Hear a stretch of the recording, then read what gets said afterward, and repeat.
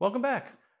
So I recently saw this excellent comment on one of my previous videos, and I wanted to reply with an answer, but once I was thinking about it, I actually felt a quick video might actually answer it a little better. So I'm going to do my best to answer this comment, and let me know if you have any questions after the fact. Thanks. First, let's answer this part of the question. Did your vehicle come with a tire inflator? Well, let's start by checking under the front and see what we have. So up front in the trunk, in the what would be a front trunk, sometimes there's extra accessories. But as you can see, this is all engine and easy places to replace the washer fluid and other fluids that generally you don't need to touch. But no tire inflator here, so let's check the back. I'm just going to top this off while I'm here. Well, now let's check out the back. So normally your bolt would come with this little cover to start. I normally don't leave that personally. Easy enough to take out. It also comes with this little net to use with groceries or whatever you need. And then it has a nice little cover with a false floor, so normally I would keep it lower because it's nice having the extra space.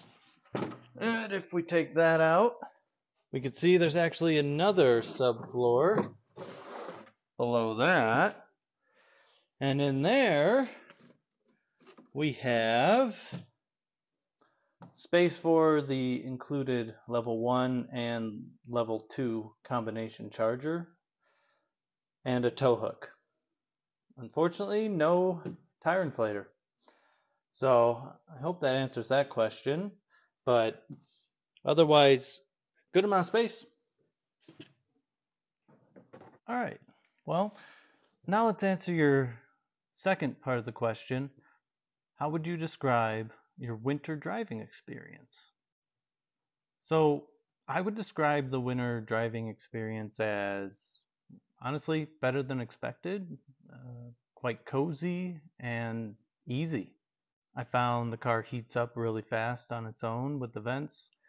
In the car I have, the Premier, it also has heated front and back seats, which are amazing, and a heated steering wheel, which is simply a game changer when it comes to winter driving, thus making it an extremely cozy car to drive in the winter. I also found that because it's electric and there's no fumes, I was able to turn on the car and let it heat up in the garage before leaving, so it was already at a good temperature before I hit the road.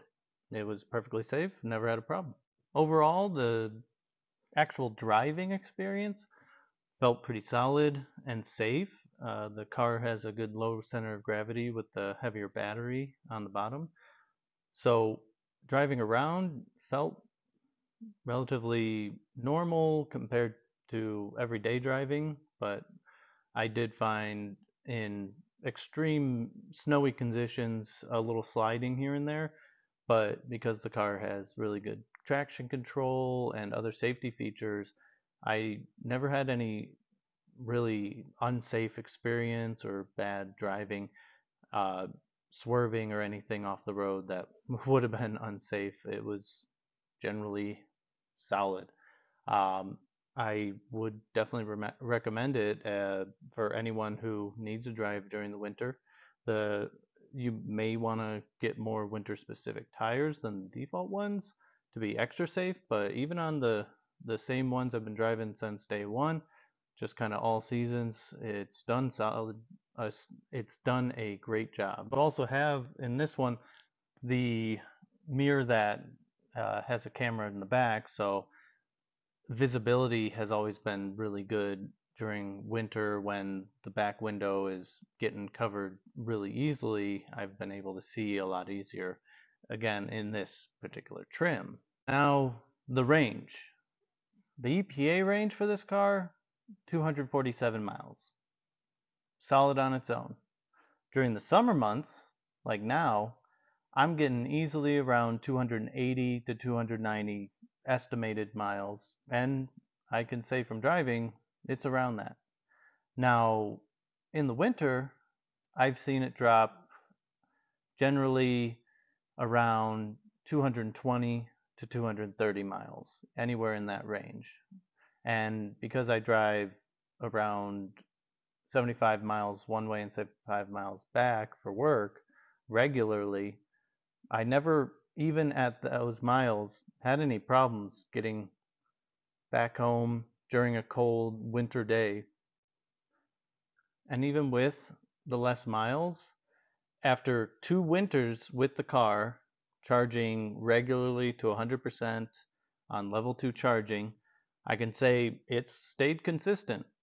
It still hits around that 220, 230 miles during the winter, during extremely cold times, and does a great job.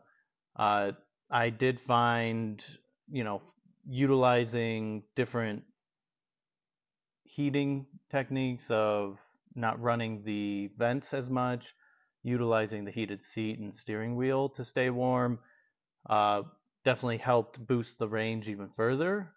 And the heating through the vents is done through a resistive heater, not a heat pump. So you definitely see the most drain on the range when utilizing that heavily. So it's good if you can heat up while you're still in the garage and maybe let it charge a little longer if you have the opportunity or the time, and then utilize the heated seats and steering wheel to stay warm during your drive. And depending on how far you have to go, I can't imagine most people have to drive 150 miles for work every day. But if you do, this car can handle it. You just might want to get a little creative every now and then if it's a really difficult drive or extra cold. Well, thanks again for the excellent comment. If you have any other questions, just leave a comment below. And make sure to, like and subscribe. And otherwise, hey, thanks for watching the Thunder Mites. Later.